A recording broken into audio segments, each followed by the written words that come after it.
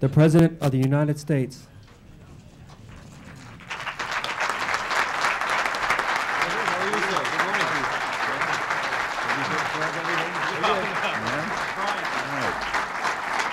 Thank you very much. Thank you.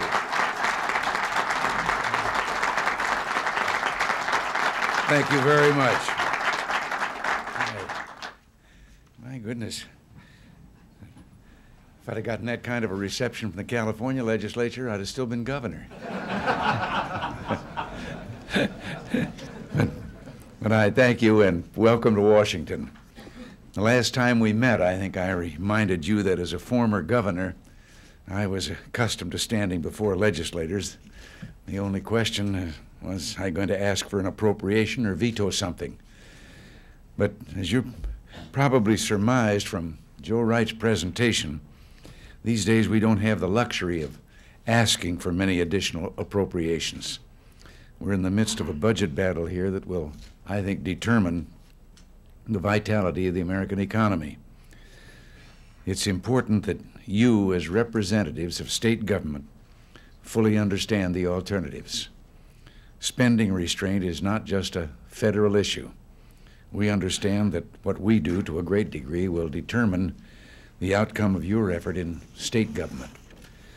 5 years ago, with an inflation raging and stagnation sapping the strength of our economy, government at every level was under escalating pressure. Your costs, just like everybody else's, were skyrocketing. Economic decline was at the same time eroding your tax base. And there's been a world of change since those days. We've put the economy back on track, and this morning we received the final economic figures for 1984. And I hope I'm not repeating something that maybe Joe told you, but the news is better than we had even anticipated. The U.S. economy grew at a rate of almost 5% in the fourth quarter, and the real final sales increased at a rate of 8.5%. Economic growth for calendar year '84 measured just a shade under 7%, and it was the strongest performance in a single year by the American economy since 1951. Our future, I think, looks very promising. Economic recovery and low inflation have been a boon to our citizens. More people are working now than ever before, and a boon to state government as well. It cut costs and increased the tax base. No federal program or legislative package could be more important to the viability of state government than vigorous economic expansion. If there's one lesson we should have learned, however, it is that we cannot take the economic health of our country for granted. I know that Joe Wright just outlined some of the hard realities about the budget for you. Tax simplification and spending restraints are essential if our economy is to keep moving forward. And yes, cuts will hit programs for the state and local governments. It's incumbent upon us to work closely together during this period. With a spirit of goodwill and cooperation, we can mold the federal-state relationship to receive the maximum benefit from limited resources, to cut waste, and to further reduce the federal regulatory burden. That, I think, is one of the greatest responsibilities we have, although I'd advise anyone at any level of government to take a look at regulations. I was pretty sensitive to them when I came here, having been a governor, known what happened at the state level when messages or word came from Washington. We have, in consolidating some 52 categorical grants into 10 block grants, I was gratified to see that we reduced 905 pages of regulations imposed on you down to 31 by that one simple change. I have confidence in the ingenuity and the resourcefulness of those working for state government.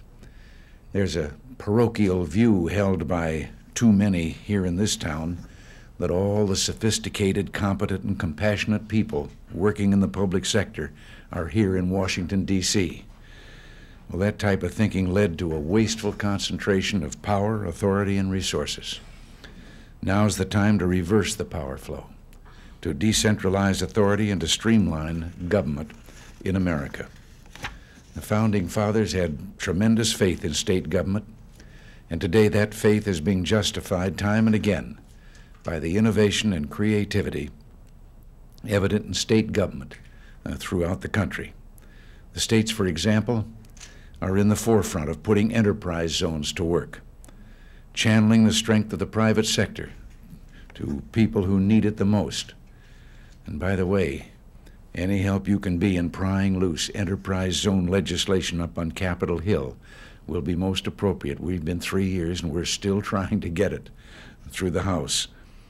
I can't help but think that the initiative taken by the states on issues like enterprise zones demonstrates the wisdom of returning maximum power and authority to the states. Now is the time to be bold.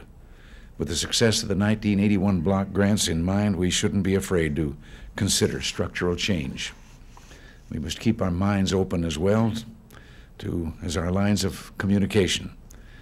And I will seek and appreciate your advice, and that should go both ways. I know how difficult it is to take advice sometimes.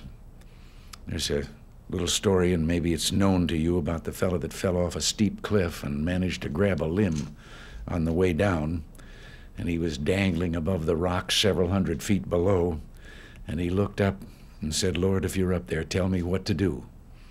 And a voice from the clouds said, "If you have faith, let go."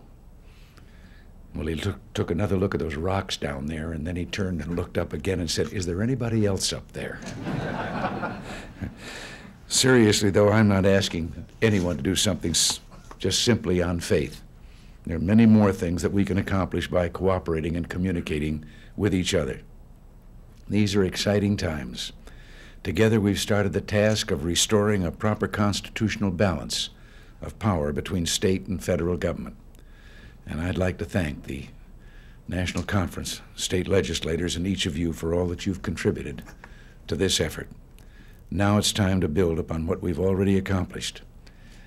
You know, in meeting in the summit meetings with leaders of the other nations, as I have had to do now for several years, I have to tell you that I'm aware the most unique difference about our country and all the others, even including our closest allies, is that we are a federation of sovereign states. And that's very hard for some of our friends and neighbors to understand, that sometimes when they say something to us that they think we should do, and we say, that is a matter that belongs to our states. No, we cannot do what you ask. They're astounded, but I still think it's the greatest part of the secret of America's success, as long as we keep that federation intact and keep it on that basis, that you are not just participants in administrative districts of the federal government. You are legislators of sovereign states within this federation, and that is the basis of our strength. I thank you for giving me this opportunity to be with you. God bless all of you. And now, as the little girl said in her letter when I first got here, get back to the Oval Office and go to work. That's what I'll do. Thank you all very much.